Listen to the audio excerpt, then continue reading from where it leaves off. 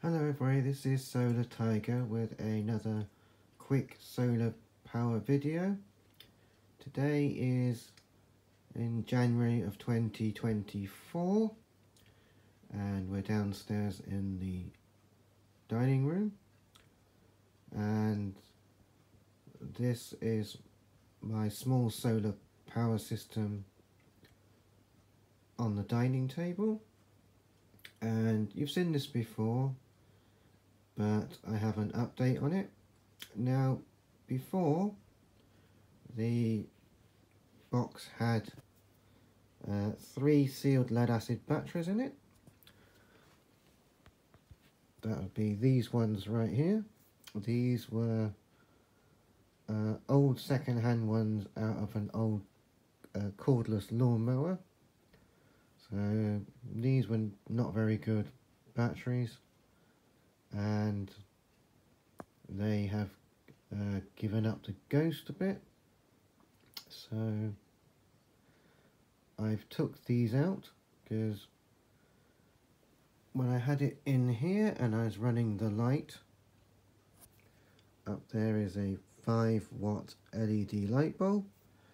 The voltage went down to about 10 point something volts, which with a load that small and 3 of these batteries, they're rated at 7 amp hours each, and if they were working properly this would make a 21 amp hour battery, and a 21 amp hour battery running one 5-watt LED light bulb drawing less than half an amp of current should not make the batteries go down to 10 point something volts. So obviously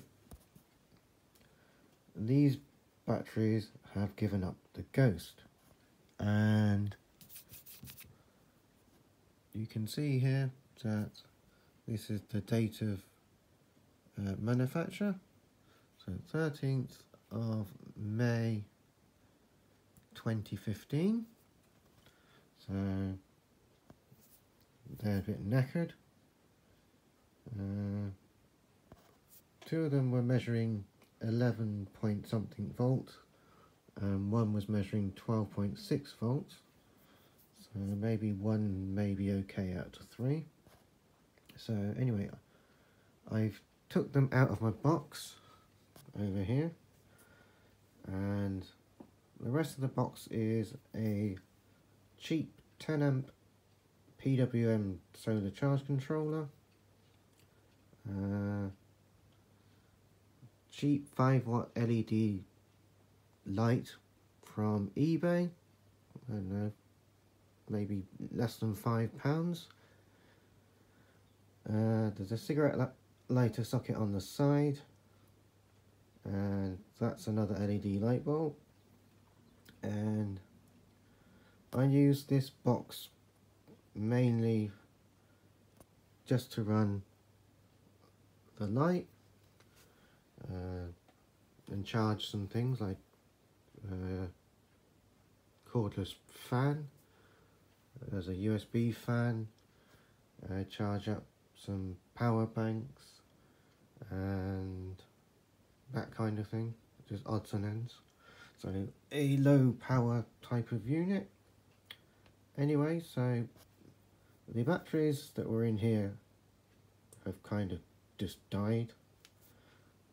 So I wanted to get it going again for little or no cost. So here's what I'm going to try. So simply here I have a battery holder for 10 AA batteries. This is scrap. It came out of I think it was an old CB walkie-talkie or something like that. So it's scrap, and it's the only thing I had that could hold 10 AA cells. As you know, in my other videos I have lots of rechargeable batteries, and so I put in 10 rechargeable AA cells. These are some Duracell 2000 milliamp hour stay charged rechargeable batteries. I bought these a long time ago from Asda. They were on a deal, £3 for a pack of 4, which was very, very cheap, so I grabbed a load of them. So I just stuck 10 AA cells in a holder. Rechargeable AA batteries are 1.2 volts, so 1.2 volts times 10 gives you 12 volts, and it's just hooked up to the cheap PWM controller. These have been sitting around a while, and they were probably not fully charged, and outside it's not very sunny, and this here is a 20-watt solar panel that is hooked up to the system. Now it's not very sunny outside, so it's not charging much, and running the 5-watt LED light bulb, it's showing a voltage of 11.7 volts, so that's okay. This controller has 2 USB ports for charging your devices. I think they're rated at 2.4 amps across the pair of them, I think. I mean, this is a very cheap controller. It's very basic. It shows you the battery voltage, and that's about it. It doesn't show you any charging current, any load current, etc. It just has some icons on it. The solar panel lights up when the solar panel is connected, and there's light shining on it. This light bulb symbol shows that the load output is on, and this is a bar graph to show the state of the battery. It's not very accurate, I can tell you. So that is that. So I just wanted something cheap to get it going. So 10 AA cells in a holder. Even the holder is scrap. And you can buy one off eBay for £2 or £3 if you didn't have one. So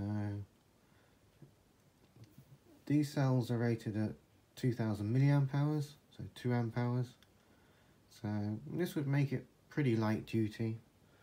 So just charging the odd USB thing and running a LED bulb. That's what it's going to be good for.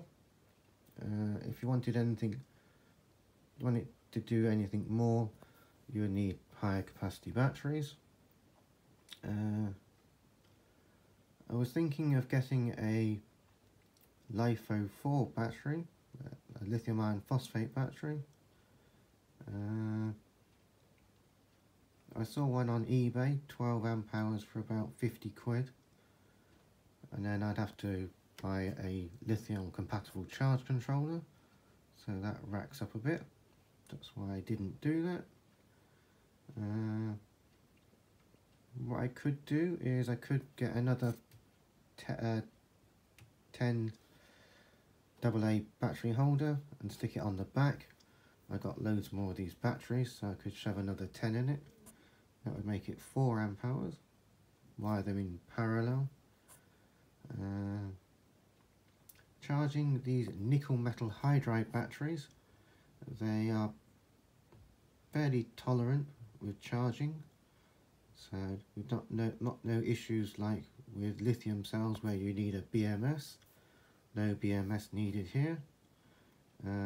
Nickel metal hydride cells can tolerate overcharging without issues, so that's that. They're easy to charge. and since I got lots of them, that's an experiment I'm going to try. So this is Solar Tiger with a video of doing solar power on the cheap. If all you wanted to do was run a light, then this might be suitable for you. Depending where you buy your AA cells from, you can probably get good deals on eBay, but don't buy them from a shop because they are fairly expensive that way. So the only thing about these lead acid batteries, they're heavy. You can only use half of the capacity. They do wear out, or they go bad after a while. So this is Solar Tiger with a sort of economy solar video. If you like this video, then please click like and subscribe and leave a comment. I only reply to sensible comments, as I say in every video. So while you're clicking like, why not subscribe? In 2024, I'd like to get more subscribers, and ideally my target for the year would be to get to 1,000 subscribers so that I can get some monetization on my channel. That would help me to do more solar experiments. But I've been going for quite a long time and I'm only on 300 and something subscribers. So let's see what we can do this year. So this is Solar Tiger saying thank you for watching, and until next time, happy solaring. Thank you.